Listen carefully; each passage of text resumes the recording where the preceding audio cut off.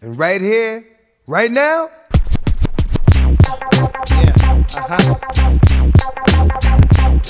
Estrogen dominance. This is a huge topic. I've recorded this maybe 5 times. I only get 10 minutes, so I'm going to talk fast. Strap on your shoes and your belt and stay tuned. If you want more information on this, one of the best resources I found, he actually coined the term and started saliva testing on hormones, was Dr. John Lee, MD. You can go to his website at johnleemd.com.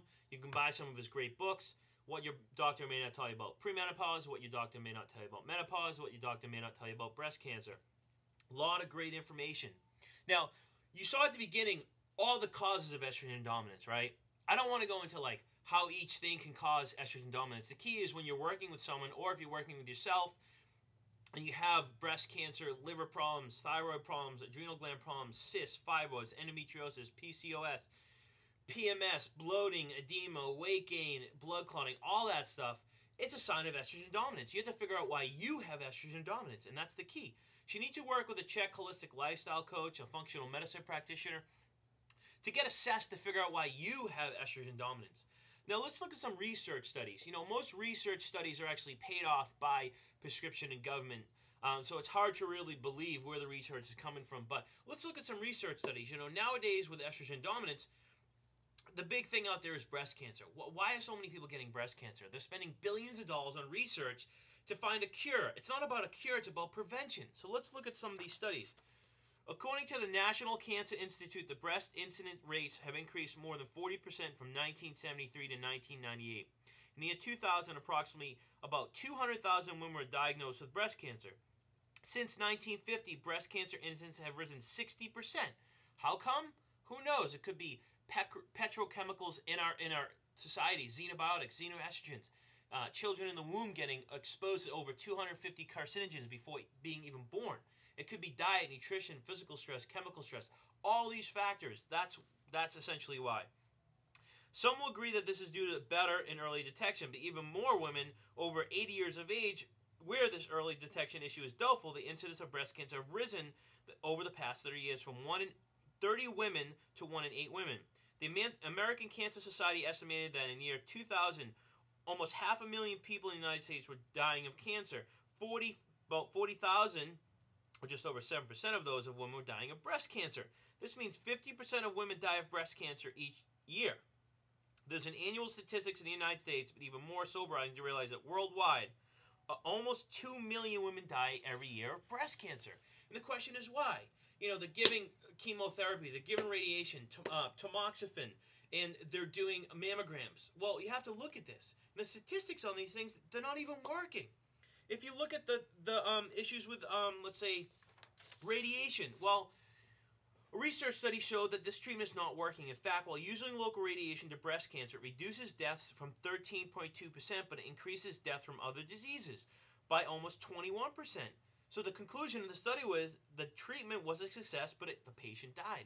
So the radiation is actually causing, it might kill the cancer, it might, but it's causing so many other diseases or letting other diseases actually flourish. So is it working? No, because we're having 2 million people a year die. Tamoxifen, very toxic drug. The Lancet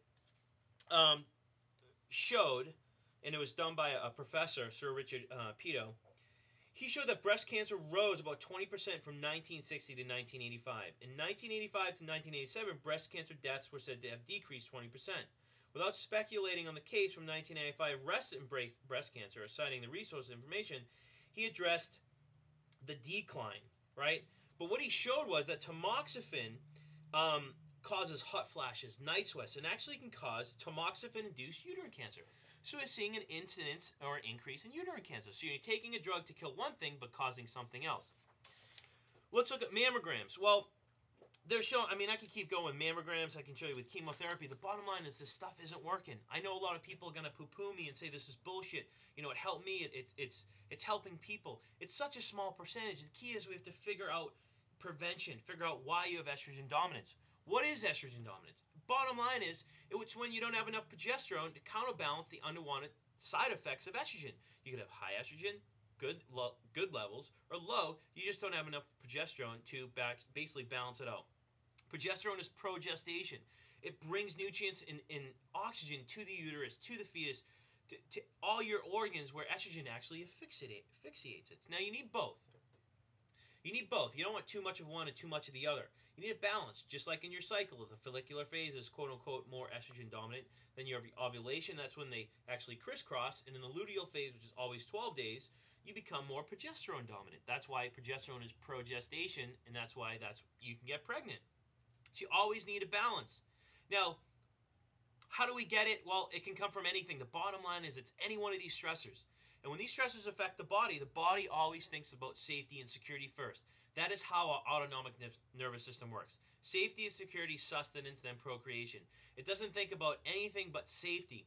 So when you're stressed, you have to fight inflammation, regulate blood sugar, regulate blood pressure, all these things. The body steals precursor hormones to overproduce cortisol.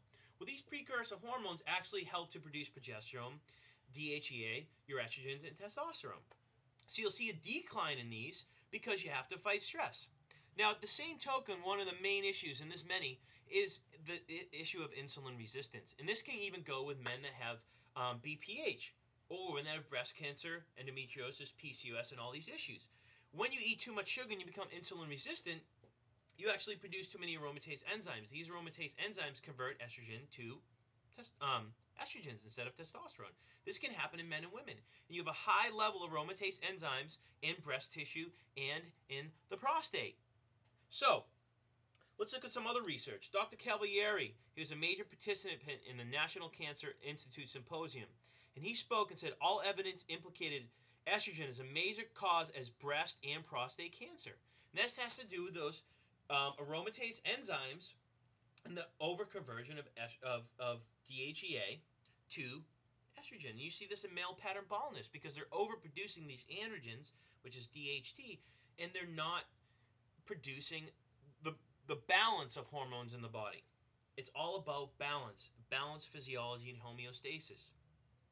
So the interesting thing about estrogen, it actually stimulates what's called an oncogene BCL2, which causes cell proliferation, cell growth, and decreases apoptosis, which is cell death. Testosterone as well as progesterone stimulate a preventative gene that actually inhibits these things from growing. It actually inhibits 5-alpha reductase as well, and this is implicated high in men with prostate issues and cancer. So progesterone actually inhibits these and decreases cell growth and proliferation and stops, causes cell apoptosis, as well as decreases the 5-alpha reductase enzyme. So supplementing with progesterone in the right amount is a great thing to do. Now, how do we test for that? Now, I'm just trying to get some tidbits of information into your head so you can go out there and research on your own. But how do we test for this? Two best tests that I use with women, beside using a lot of subjective assessments to figure out where these things are coming from. Is it the nutrition, their life? Is it in their environment? Is it in mercury? Is it heavy metal poisoning? Do they smoke? Is it something in their environment? Is it too much sugar? Is it not enough fat? Not enough protein? Digestive problems? Parasite? All these things can cause estrogen dominance. Besides doing that, I do a 205 adrenal hormone lab from Biohealth Diagnostics, biohealthinfo.com. You can look at the adrenal glands, how much stress you're under, as well as a lot of the different hormones in your body. It's all saliva-based, so you're testing the free hormone that can be used versus blood, which tests the bound hormones that can't be used. So you get a good reading of what you need to supplement with and tells you if you're estrogen dominant. Another great test by Metametrics is called Estronex. Go to estronex.com, estronex.com. And it tests the E2 to E1 ratio, which is good to bad estrogen. It can tell you and tell your doctor, especially if you're on drugs or synthetic hormones, if you're estrogen dominant and how to treat it. And that's the most important thing, is knowing how to treat it, but also doing the subjective assessment so you know where it's coming from. So hopefully I've educated you. This is a gigantic topic, right? Gigantic. The bottom line is it's stress causing altered physiology in the body, which causes increased cell growth, cell proliferation, and decreased apoptosis. Now, am I saying that estrogen is the only reason, or excess estrogen is the only reason people are getting cancers and increased cysts? Well, I don't have research on it, but from my perspective and what I believe, yes. It's an overdose of estrogen in our water, in our plastics, in our food, and from stress. People can get bombarded, men and women, and this is one of the reasons why we're seeing this so prevalent. So hopefully you've learned something. Do some more research. And just remember, you got to find out where it's coming from, treat it, but also alter your nutrition and life, because that's the foundation for who you are.